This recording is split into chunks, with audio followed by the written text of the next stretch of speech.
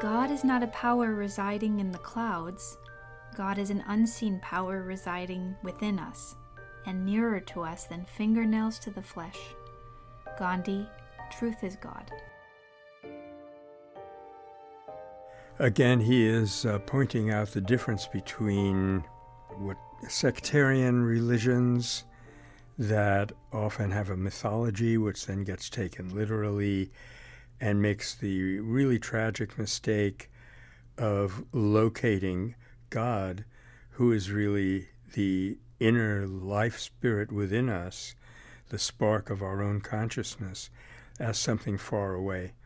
And that immediately degenerates into divisions between groups that characterize that divine spirit differently and locate it differently.